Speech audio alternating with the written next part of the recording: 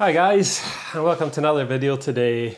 It's a new year and I hope you get all the adventures that you want in 2023. So I asked you guys in the comments some ideas for videos and what you'd like to see this year. And I got a few requests about route planning and how I actually plan my days in the Scottish mountains. So I'm going to go through 4 different things about how I get from pre-planning right through to the clothing that I'm going to wear out on the mountains. I just need to say that this is obviously just my opinion. It's not to be used as a guide and it's just the way that I go about my days in the mountains. So let's get into how I pre-plan my days in the hills. So my pre-planning will probably start 4 or 5 days in advance of the walk. And we know that the biggest issue in Scotland is the weather. The weather is forever changing. So I'll be checking the forecasts about 5 days in advance, and the website I use is the Met Office. I found that to be pretty accurate so far. The main things I'll be looking at on the website there is for visibility. I want it to be medium to very good to excellent, and I'll also look at wind speed. So the highest wind speed I'll go out is at gusting about 40 to 50 miles an hour. Any more than that and I just find it a bit uncomfortable. I also use a different service to check the weather. I use the MWIS, the Mountain Weather Information Service I think it is. And between them 2 websites, I find that it's really accurate. If the weather does hold up, then I'll start my route planning probably the day before and I'll pick the Munro that I want to do. There's a few different ways that I do this, so I'll show you that just now. So if the weather does hold up and that forecast doesn't change last minute, then I'll try and find a Munro. And as I say, there's a couple of different ways I can do this, which I'll show you just now. And the first one is this scratch map. Now, I think I got this off Amazon. I think it was 10 or 15 pounds. You can see which ones I've not done in the gold, and the ones I have done are the ones that I've scratched off. So it's a really handy tool to just get a quick look at ones I still need to do. Another great tool for planning your days on the Munros in Scotland is the Walkhighlands website. This is a fantastic website and it's full of information about the Munros. This is pretty much the Bible for hill walkers in Scotland. So I'll show you a bit on the website just now. Walkhighlands is a fantastic tool to use which shows you all the Munros that I've still got to do. As you can see, the red ones are the ones that I have remaining, and I can click on the interactive map and see all the details about the mountain. So for this one I haven't done yet, I can go in and click on the route. It shows me the 2 Munros included in this route and also the start point where I'm going to park. You can click on that and it tells you how long it takes to get there. In each route they have the GPX waypoints that you can download to your navigation device, which is also very handy. There's also a written description full of pictures, and this will help you along your way during the hike. So going back to the interactive map here, it's a great tool to use when planning your days in the mountains. As you can see here, I've made a bit of a mess of things. I've done all the closest Munros to Inverness, and I've got huge groups of Munros that are about a 2 to 3 hour drive away. So this year when I'm planning, I'll probably hit these other groups and spend a bit of time in each of the different areas, as you don't want to be making the same drive every single time. It's also worth mentioning that the website is not just for Munros, but caters to all different types of mountains in Scotland, also long routes and just nice scenic walks. So definitely check it out if you haven't before. Another great feature is you can design and build your own GPX routes through the website. These can then easily be downloaded as a GPX file and downloaded to your devices. So if everything's looking good for the day ahead, the weather's holding up, I've picked my Munro that I want to do, and the next thing I'll do is get the route together and download the files. So the way that I do this is I go on the Walkhighlands website and I download the GPX file, which is the file type recognised by your navigation devices. I download that straight off the website onto OS Maps on my iPhone.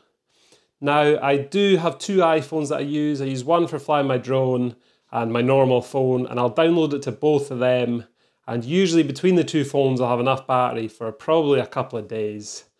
I will also download the GPX onto my GPS. I've got a cheap eTrex 10. This usually just sits at the bottom of my bag, but it will get me out a hole if both my phones die. As a backup for most routes, I will also take a paper copy of a map and compass. Now, I'm not the best at reading maps. I'd much rather use navigation devices, but if worse comes to worse, then this will get you off the hill. It's worth mentioning as well that a great tool that I use before I go out is actually Google Earth. I'll scan Google Earth and the route ahead just to give me a heads up of how it looks, what sort of terrain I'm going to encounter on the walk, and maybe ways off the mountain. If visibility gets really bad, it's a good way to show you which way to go, and you've got it in your head, the shape and size of the mountain. So that's most of my pre-planning stuff for navigation, route planning and weather. That's probably the three main things.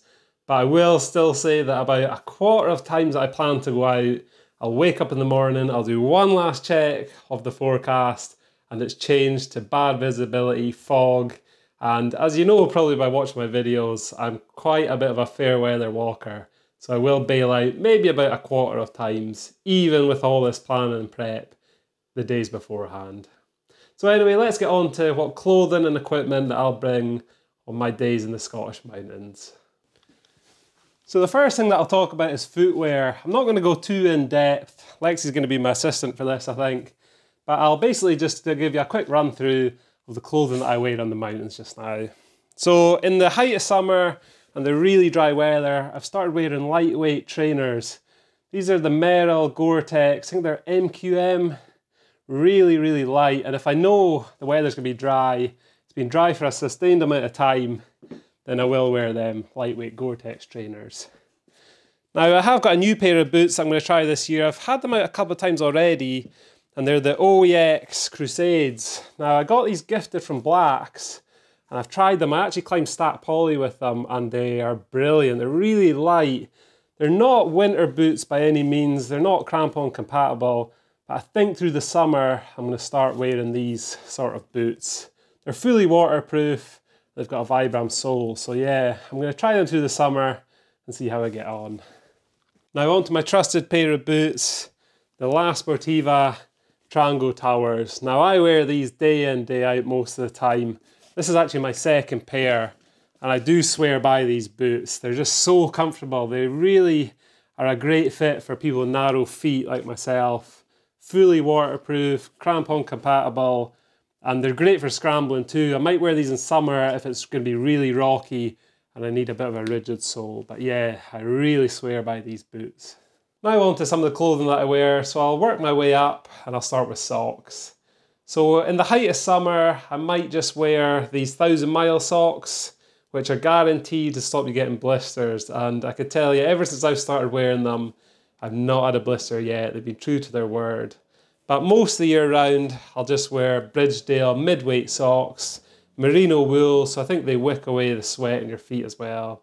And yeah, pretty much got 3 or 4 pairs of these that I wear all year round. On to trousers, nothing too fancy. My main ones through the year are these Revolution Race GP Pros, and I just like they've got big deep pockets here. They're stretchy fabric up top, which is good for scrambling. Another great feature is they button around your boots here, but also have this nice clip that clips onto your laces and just holds them down and tight. If things start to get a bit more gnarly through the summer, spring, autumn months, then I'll wear these Montane Terras, which I don't wear that often. I prefer these, but I will wear these when conditions are a bit worse.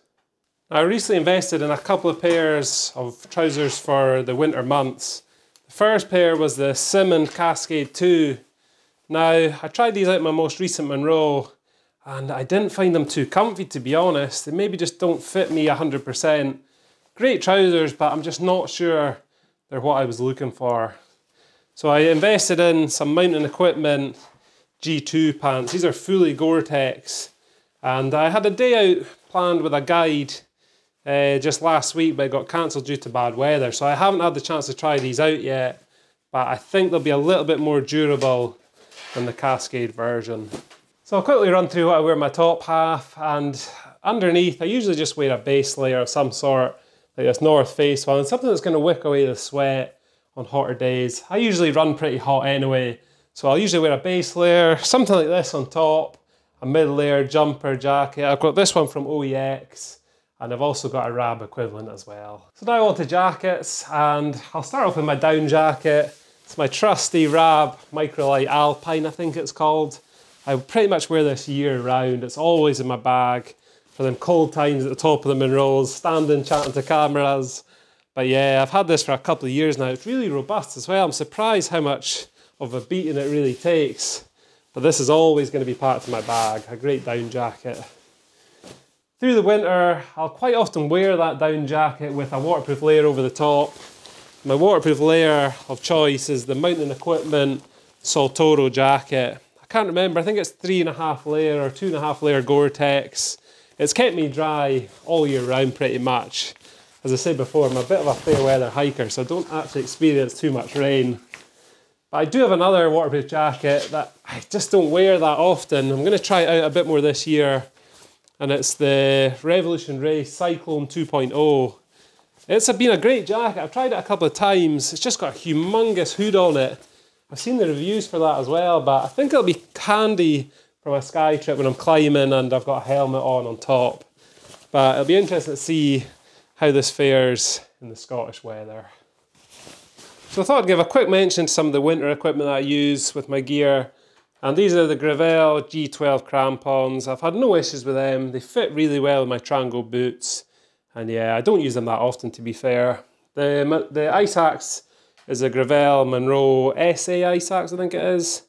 It's just a walking ice axe, but it's the right length and height for me.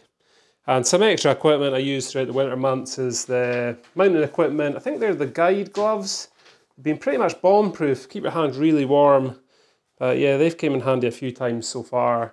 And just hat, gloves, and a buff to wear when it gets really cold.